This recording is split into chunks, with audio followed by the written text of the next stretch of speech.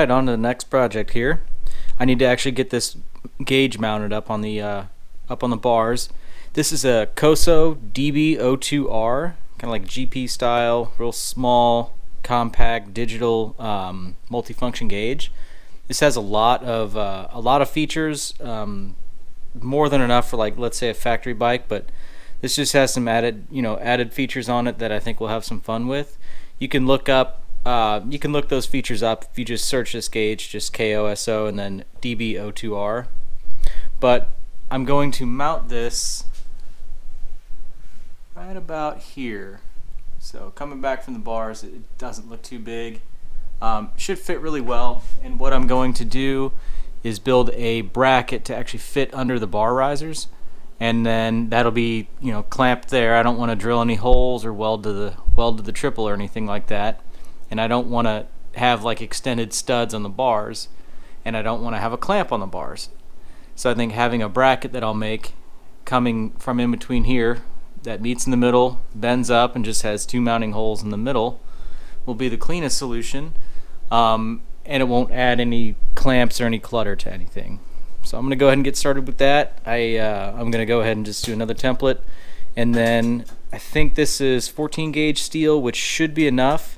I'll use this unless I can get my hands on some aluminum, but as of right now I don't really feel like going outside and getting in the chaos that is COVID-19 and stuff like that. So anyway, I'm going to barricade myself in here and continue working. Alright, so I'm deep in the template making stage here, and oh boy, do I have a hot tip for you I just discovered. So check this out for cutting holes in cardboard templates. Camera set up here, give you all a seizure from shaking it so much. Alright. Spot weld driller. Check this out.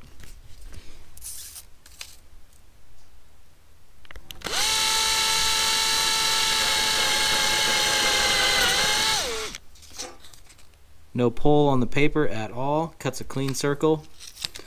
That is one that I just came up with that I'm gonna keep. Ah, damn it. As soon as I say that, I f it up. Ah. Okay, I got a little carried away and overly confident there with the with my hot tip, for getting holes cut in that. But we're still gonna use this template, even though it's embarrassing and it's, it should be wiped from history at this point. So I got some aluminum or aluminium, what have you, some 3/16, and just happens to fit on here widthways almost perfectly, so very minimal scrap here. I'm gonna go ahead and transfer this, get it cut, and get it bent, drilled, and then we'll mount it on the bike. I'm not sure if I'll eventually probably anodize this or powder coat it, paint it, whatever, maybe polish, but I just want it to be subtle and almost hidden, so it's likely going to get some kind of, satin black type finish on it just to make it clean. So anyway, I'm going to get it cut and we'll get going.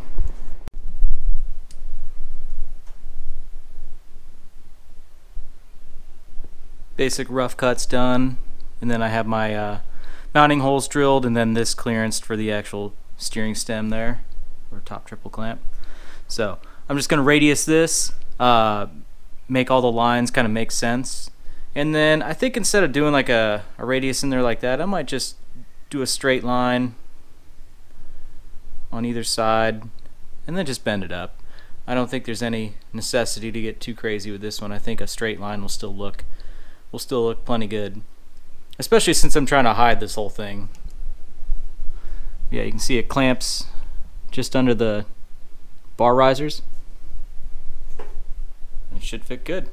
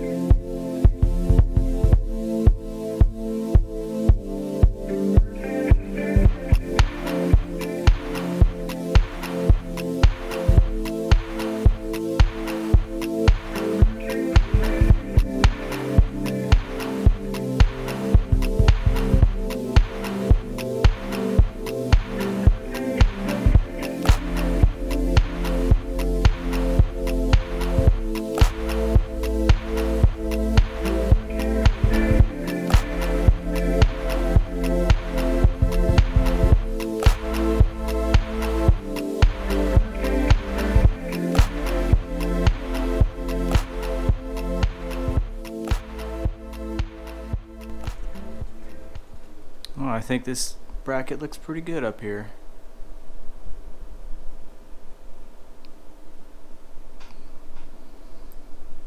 Just enough clearance where you want it. Once the bar's in here, should be able to reach the buttons no problem. Clean out of the way.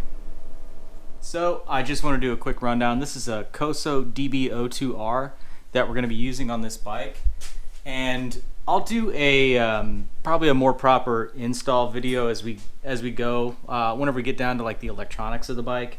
But for now, I had to get this thing out and actually come up with some kind of mount. And I also have, for the Speedo on this bike, I have it mounted on the rear wheel instead of the front, just to keep it a little bit more clean. And I can go through all of this if anybody wishes, but I will do more of a full-blown install video on how hooking this up, doing the ignition and whatnot. It's going to be just a completely unique combination. So, but I have the bracket made. I think it looks really good, nice and clean. It's really out of the way, and then from up top, it just, nothing looks out of place. Good access on the buttons, and then it should have like a shift light, warning light up here. I think that'll be just about perfect. So this is about where you'll be sitting on the bike. It's gonna be awesome. But anyway, all right, it is time to work on the headlight for this bike, or mounting the headlight. Now, this isn't the exact light I'm going to use. I'll actually plan on using just the bucket with a new LED in the front, but it's going to be in this ballpark. You know, I don't want it too far away. And I had actually purchased some billet brackets for this thing, and I mean, they're expensive, and I just don't like how they look. They stick the headlight like out here. I mean, like no joke, out here, and you only have a very limited clamping window on these particular forks. But I don't know. I don't think there's any reason to have it that far out. It looks weird, so I'm gonna try to sink it in like this. And I have a new idea of actually making a mount based off of my steering stops, since those are kind of floating around, and that's made of steel. I can make another counterbore and bring a tube up to the headlight, and I think that'd be really slick looking. I've never made anything like that, but I don't see why I couldn't. So I think that's what I'm going to do. I'm going to work on making a couple counterbores for the outside of the bucket, and then from there I'll just kind of start bending some steel up, and I don't know, tack something in place, see what it looks like.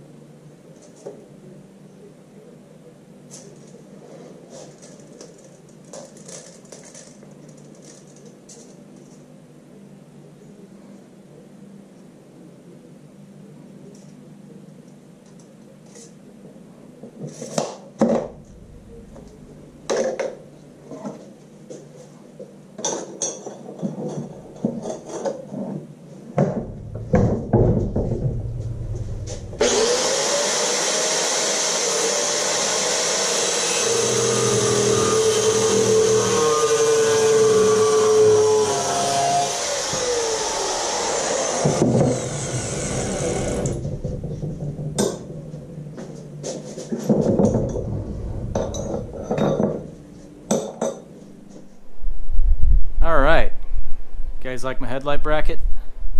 It looks pretty sweet. Shouldn't go anywhere. It's high quality tape. Nah, but anyway, as you know from watching previous videos, if you have, my steering stops are made of counterbores in here. Maybe that's a better view. There you go. So those were just kind of hanging out in space. Didn't really anticipate doing anything with them, but I figured maybe that might be a cool headlight mount to tie in off of. So I made another counterbore for the headlight bucket, and then you saw me bend and cut these up.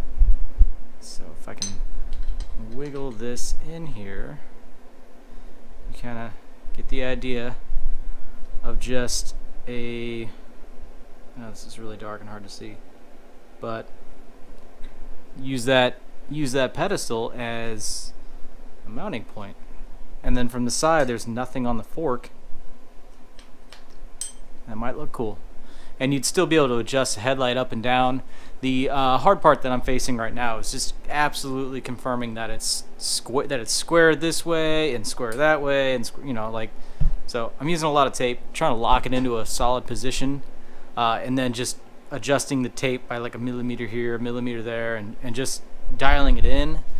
And I think I got it about as close as I'm gonna possibly be able to get it, and I'll tack it up and then see if I can take the tape off, confirm that it's in the right spot, and then go ahead and weld them. Wish me luck.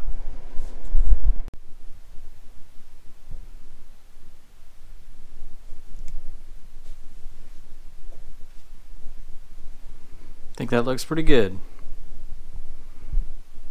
Kind of a pain to tack into place, but once I had it where I wanted it, you know, just get it welded up.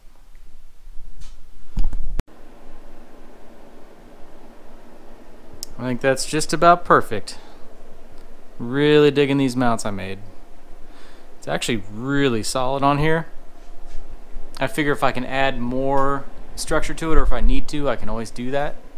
I can tie into like this bracket up top, maybe into the headlight somehow. There's also the thought I might build a little mini fairing to go over this, just to kind of hide some wiring and just make it look cleaner, because there might be some more body work on this bike. We don't know that yet, but I really like how this looks. And again, this is not the actual headlight we're using. Hopefully we can use this bucket, but otherwise we're going to be using another 5 3/4 LED. Yeah, it's just a fun little thing that just popped into my head. Glad I tried it out. Well, there you have it, guys. Custom made headlight bracket and a custom made gauge mount.